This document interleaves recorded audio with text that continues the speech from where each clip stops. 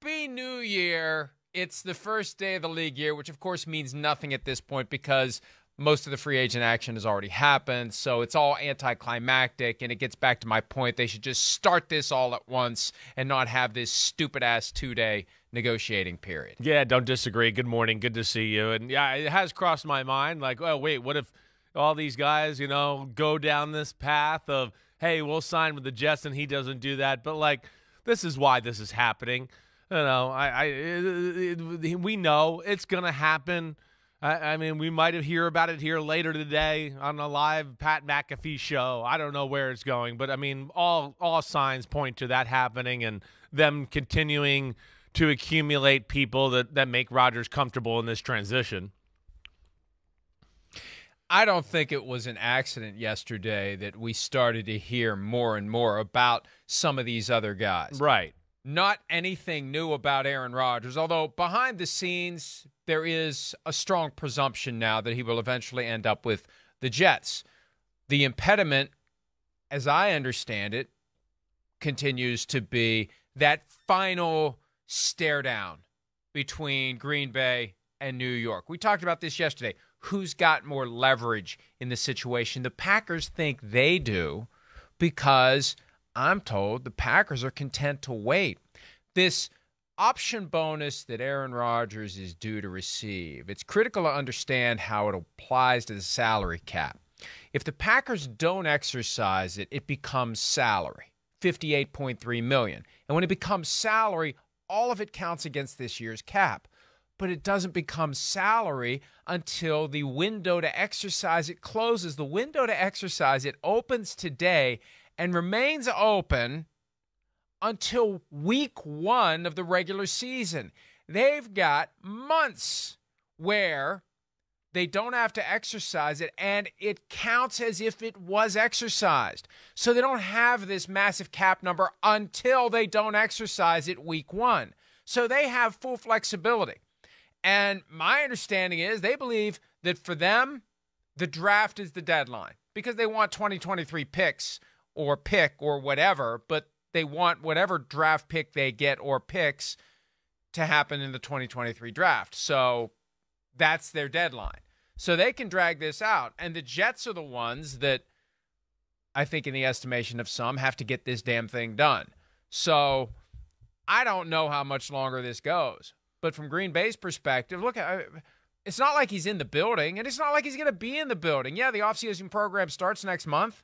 He ain't going to be there. He won't be there before draft day. They have until April 27. That's what the Packers think. So I sure hope this doesn't drag out until then. But right now, the impediment is Green Bay, arms crossed, staring at the Jets, arms crossed, staring at the Packers, and waiting for someone to blink on whatever that last little piece is. Watch it end up being some stupid little thing, but that's what happens sometimes. They fight over stupid little things. Yeah, no, they do. I mean, we're all kind of waiting on the edge of our chair here just to hear, what are those details? I feel like I've never been so clueless in a situation. And even talking to people around the league, it's like nobody's got a great feel or has any idea what's going on. So that is kind of odd in itself. I don't know what that last detail is. I'm sure it's part of the trade package, and whether that's a mid-round pick, another throw-in pick there, it does change the dynamic of the whole conversation to what you're talking about, Mike. I mean, but at the same time, I don't think Aaron Rodgers wants to do that. He doesn't want it to drag on and wait. He's gonna, if he's just gonna make this move, of course we know, right? Hey, yeah, he's got to get there, get working with guys, start to lay the ground or the train tracks, the groundwork here to get them going in the right direction. But with the Packers situation, they could talk tough too, Mike. I don't know if I really believe that they want to have this looming over them and, oh, wait, we got all this time to sit here and hang out. It's going to become a distraction for them and Jordan Love and everybody else in that locker room too. So, they can play tough, at least as far as that conversation is concerned. But I think, they've already spoke their truth. We already know it. So, to maybe talk tough now to just get a little more leverage to get that final detail of the trade you're talking about, I'm not sure I buy it. But the Jets are very desperate, and it's like, what the hell do they do if this doesn't get done with Aaron Rodgers like we talked about? And that's why I just can't imagine it won't get done.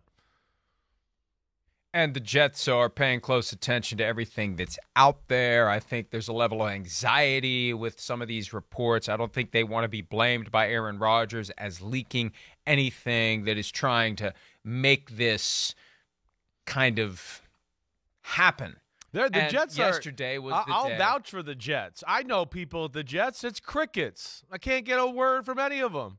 So that tells you how important it is. Can't even get text messages back.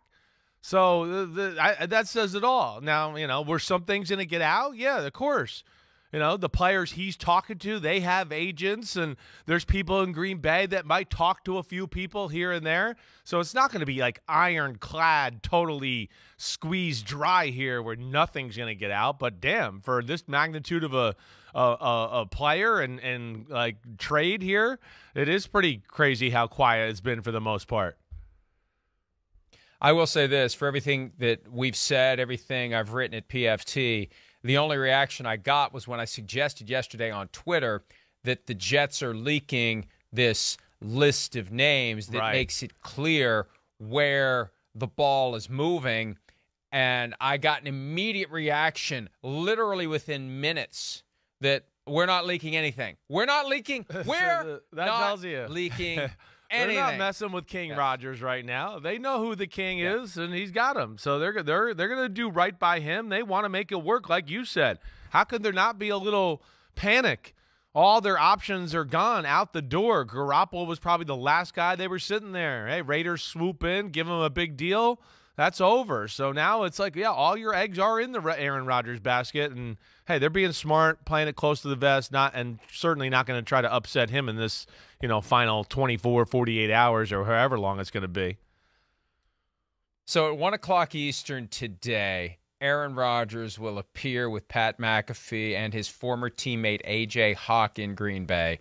And I'm surprised those two guys haven't been mentioned as future Jets at this point. I mean, hell, every other friend and former teammate of Aaron Rodgers seems to be popping up. The list that he rattled off at the start of the show when he was with McAfee back in January, 3 of those guys have already been linked to the New York Jets. So we're going to hear something from Rodgers. Now, what it is, who knows? And will he complain about the coverage? Will he say, nobody knows anything about me? He seems to take a combination of glee and consternation in the fact that people want to report on his comings and goings. It gets back to the thing we've talked about many times, fame on your own terms. Hey, everybody, look at me. What the hell are you looking at? Come on, Aaron, who cares if people are trying to figure out where you're going to play football next year? It goes with the territory. It's one of the reasons you make so much money. It's one of the reasons you're standing to make nearly $60 million this year. The sport is popular. People pay attention to it. That attention fuels the gigantic checks that gets paid. I say that about Bill Belichick multiple times a year. Hey, Bill, if you don't like the media, go coach high school lacrosse somewhere and get paid accordingly. It's part of why these guys make so much money, because so many people care about it. So don't get pissed. Just accept it. Just accept it. Maybe he has. Maybe that's one of the points of enlightenment, Chris, that he obtained when he was in a darkened bungalow for a couple of days. I want to hear about that, too. I want to hear about all kinds of stuff. Well, I'm sure I want to hear about the darkness point. retreat. Yeah. I want to hear about any plant medicine that he may have been taking over the past few weeks to make his decision. Well, he comes to New York. I got some plant medicine for him. So if he comes this way, I got some for him if he needs it. But hey, look, I won't be surprised. If he uses this as a platform to kind of pressure the Packers to just get this over with. And that's what I'm curious about. How candid will he be? Well, look, I've agreed to the trade. I'm just waiting, as everyone else is, for the Jets and Packers to work something out. I don't know what the problem is. I don't know what the issue is. But, if Mark Murphy means what he said last week, and that's one of the other keys to this. Because Mark Murphy, when you look at what he said and how he said it last week, and when you remember that there is that acrimony that's lingering toward Aaron Rodgers and the people at the top of the organization, I hope they play Murphy's words on McAfee's show today and ask Aaron Rodgers to respond. I hope they do that. Now, again, this is safe space time. Idea. And Right. But again, we must not disturb the delicate genius. Part of the quid pro quo, getting the guy to go on the show all the time, is you never put him in a position where he's asked a tough question. And hey, look, that's the way the world works now. Yeah, sure. The league has media that it employs. The teams have media that they employ. You have to kind of understand going in what you're getting. You're not going to get a real interrogation of Aaron Rodgers here, otherwise he wouldn't do it. But if you're going to bring him on any show today, anyone that's going to talk to him to have any credibility whatsoever, you got to play the Murphy sound and ask him to respond to it. You have to. Yeah. If you don't do it, it's not real. Well, you're right. I don't know if they will. It'd be cool, and especially if you wanted to add a little pressure onto the situation. But I think, Mike, that goes back to, kind of what we were saying, right? With Green Bay, like, oh, yeah, we got the power and all that. But, they've also talked themselves a little bit into a corner, whether it's through the grapevines of the NFL or – just, what you're referring to there with Mark Murphy. Well, yeah, it's not our best option. I know I'm jumbling the quote a little bit. But, hey, Aaron Rodgers, you say what you want, I know he's said some things, been controversial. It is cool he's doing this today. It is cool the access he gives to McAfee. Is it protected? Sure. But, damn, he opens up more on these things than a lot of players do anywhere else. So I'll give him credit for that. And then, like, Mike, to another thing, too, to where you're talking about these final details or whatever. Like, really, in a realistic world, there's no way, right, that I think Allen Lazard signs with the New York Jets unless he knows Aaron Rodgers is going there, right? So it is. Is it a throwaway mid-round pick? Is it about, an escalator? If he plays 80%, it goes to a second round, and the Jets want it to be a third round. I got to think it's something like that. But this is still – a cool moment. It seems LeBron-ish type moment, right? The decision, not maybe quite that big, but still it's up there. But here's another thing, Mike, that I just want to throw out to you. Do you think that, a contract amendment could be slowing this thing up by any stretch of the imagination? Could they be trying to figure something out as far as him taking some less money? So then, hey, we pay Allen Lazard. Hey, we now maybe can have money to get Odell Beckham Jr. and Randall Cobb and all that. You think that could possibly be happening here? Well, here's the reality. Yeah. They take on his contract. They exercise the option bonus. His cap number for the Jets is going to be up $15 million. Yeah. Why does he need to take I guess less? You're right. It doesn't really matter. You want me? Yeah. You want me? Yeah. Look, you want me in New York to try to turn your perpetually struggling franchise around. And you want me to take less money? No, this is my contract. If you're going to trade for me, you're getting my contract. Now, we've said before that there's some sort of a gesture that maybe he could engage in that would help endear him to the New York media market, and that would be smart and self-aware if he were willing to do that. But as it relates to having cap dollars available this it's year not a killer for some of there. these other players, right? He's $15 million. Yeah. That's nothing. That's peanuts for your starting quarterback. Now, they're going to pay the bill on the back end. If he only plays 1 year, they're going to have a significant bill to pay. And the way that it would happen is, let's say he plays a year with the Jets and then retires. If they process the retirement after June 1 of 2024, right, they would take the bulk of the cap charge in 25. And hell, in today's NFL, it may as well be 20 years from now, not 2 years from now, especially when there's no guarantee that Joe Douglas will be there or Robert Saleh will be there. Because, look, this is an all-in experiment that potentially blows up in everyone's face and gets people fired.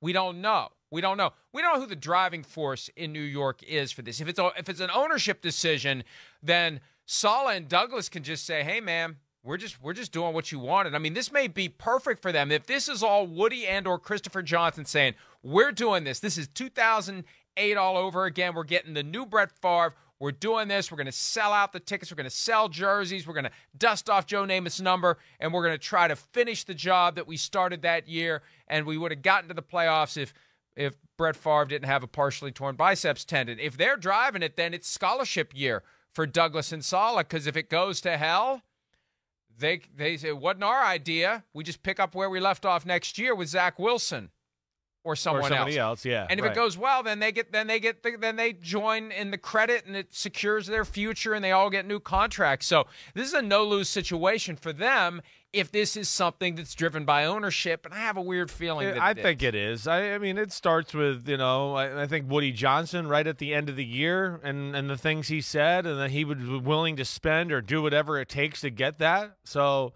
of course, I'm sure Joe Douglas and Robert Saleh are in favor of it, especially at this point right now with the options, like we said, lacking, not a lot out there.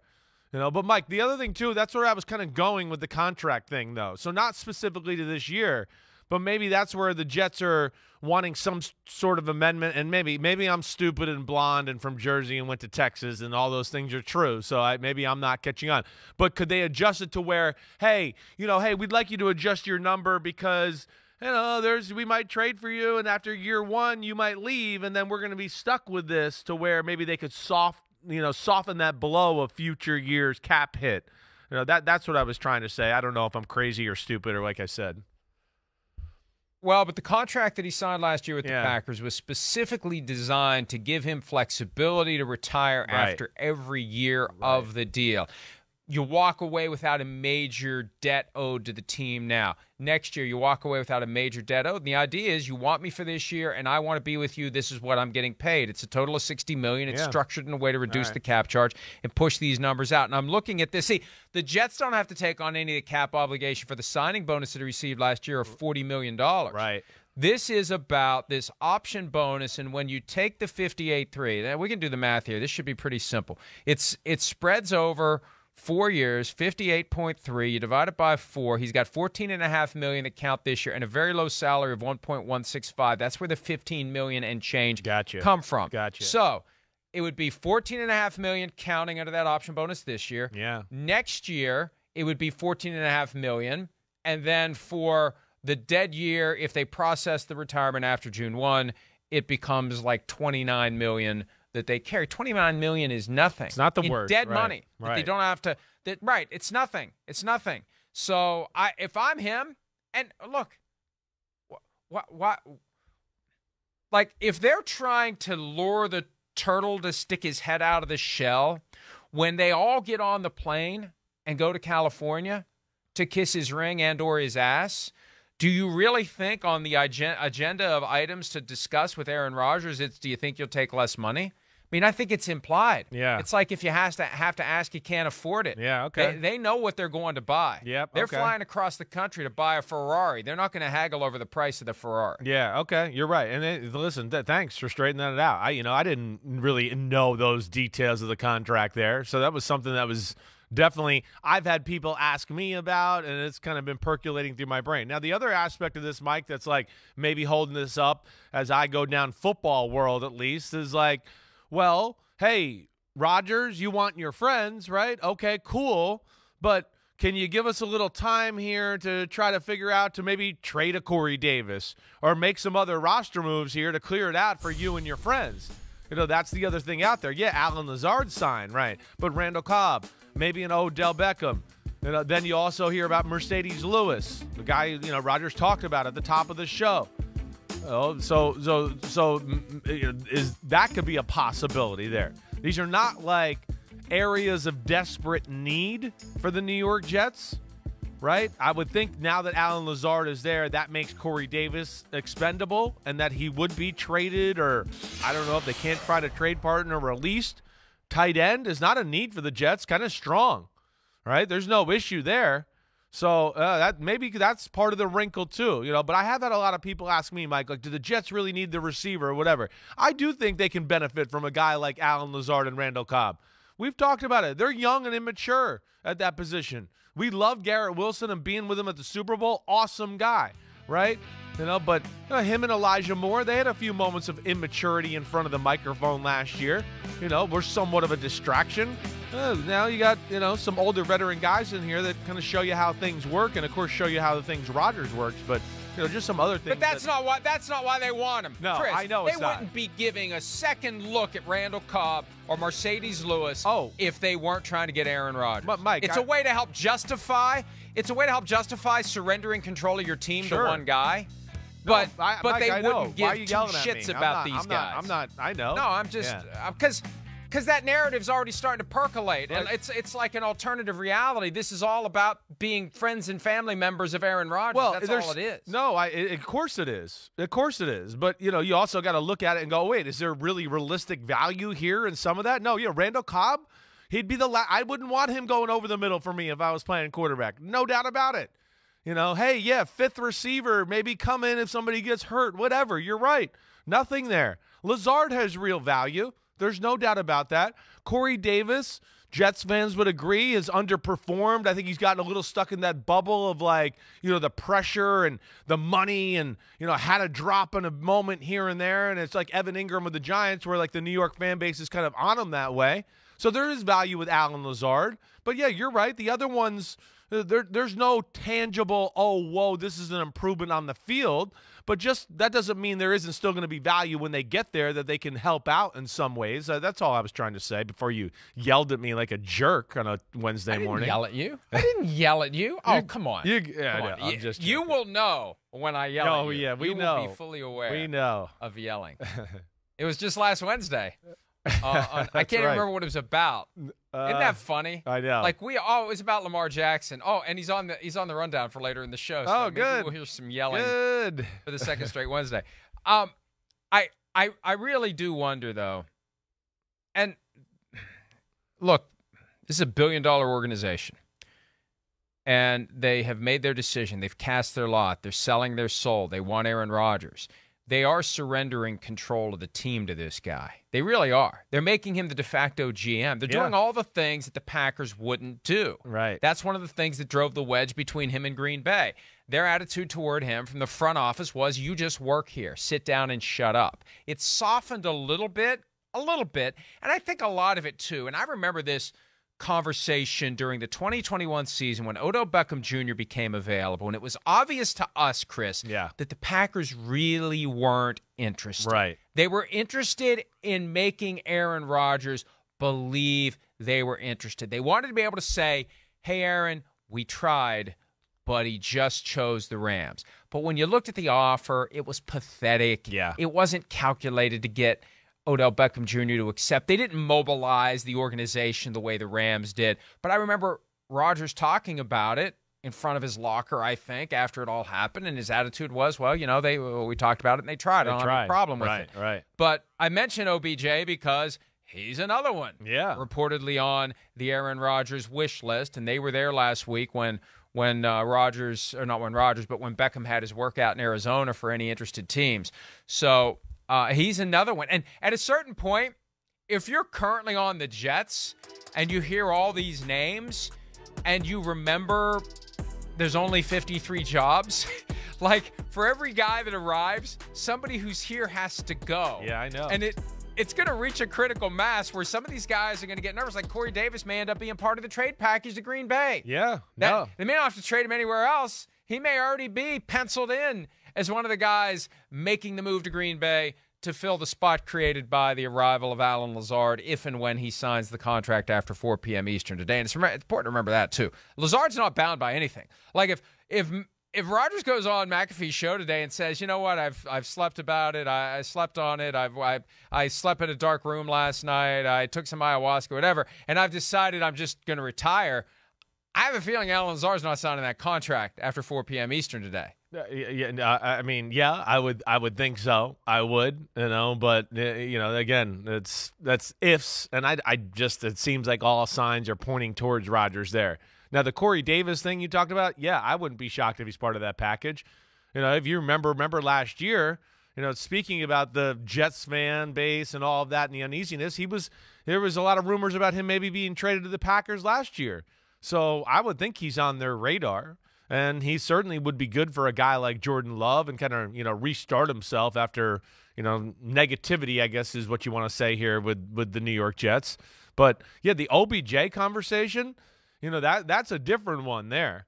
That really is. The price tag, sure, looked physically good, but, of course, a huge personality. Not only does Rodgers chase the locker room, but, of course, OBJ would, right?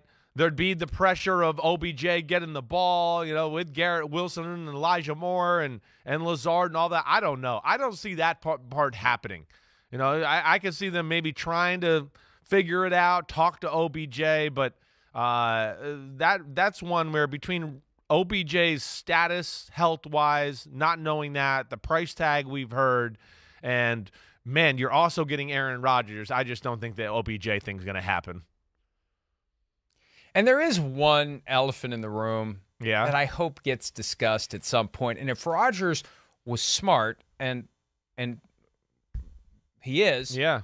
he'd get it out of the way today before the introductory press conference. And What's that? the elephant in the room is this. Robert Wood Johnson IV, a.k.a. Woody Johnson, is an American businessman who was the U.S. ambassador to the UK from 2017 to 2021. He is the great-grandson of Robert Wood Johnson I and a billionaire heir to the Johnson & Johnson pharmaceutical fortune. Because I think on one of these I don't know whether it was January 17, what we played earlier, or at some point after that, but at some point in the past 2 months, Rodgers on McAfee's show suggested, I don't even want to say suggested because that implies it wasn't just flat out said. He said that Big Pharma, through sports media, that Big Pharma, which is specifically Pfizer, Moderna, and Johnson & Johnson, the three COVID vaccine manufacturers, have essentially directed sports media to make him a villain. So I just want to know how all of that is being processed by Aaron Rodgers. He's going to work for the guy who is the great-grandson of the founder of one of the three big pharma manufacturers that he believes is specifically pushing buttons and pulling strings to get people like us to make him a villain. And if that is the case, hey, Woody, where's my check? Yeah, right. I want my check. Yeah. PFT Live, presented by Big Pharma. That hasn't happened yet. Not that we've necessarily made him a villain. We've just covered the story, and I don't want to go back down that rabbit hole. But at some point, someone's going to drag him down that rabbit hole, and that's why it makes sense for him to just address it today, because I think in that introductory press conference, somebody in that room is going to ask him how he reconciles his apparent disdain for Big Pharma by taking a paycheck, essentially, from Big Pharma. It'd be interesting. I don't know. Will they? Will they ask him that? I'm not sure. I'm not sure they will. It's going to be interesting to see. I hope someone will. I know. I hope someone will too. But I think everybody's going to be, especially at the first press conference, going to be too worried about kissing his butt and making sure he likes them and everybody's happy with them, so they can have more access to him to do their own private story at some other point. So. I don't know if this one gets addressed here, Mike. This might be one where he avoids and just hopes that people don't really realize he said that and doesn't want to start, down that path of, being polarizing right as he gets to the New York Jets. And at some time he will be asked about that lingering relationship with Green Bay. We made reference to it earlier. The thing Mark Murphy said on Friday was, when asked if there's any scenario where Aaron Rodgers is your starter in 2023, he said, sure, unless things don't work out the way we want them to. I mean, right, yeah, right. I mean, good God. So that's why there's a chance that he occupies what is essentially a bully pulpit today. I think that's why he does it.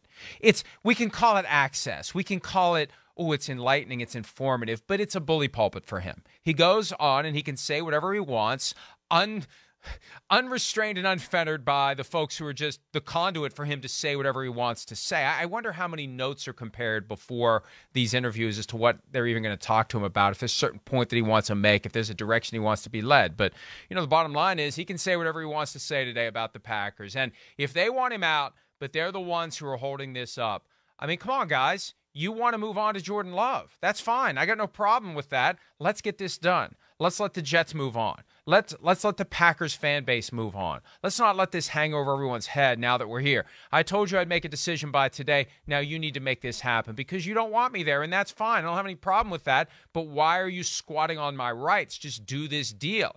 You get to avoid paying me $60 million. You avoid any further obligation to me. I was going to retire anyway, so you weren't going to get anything.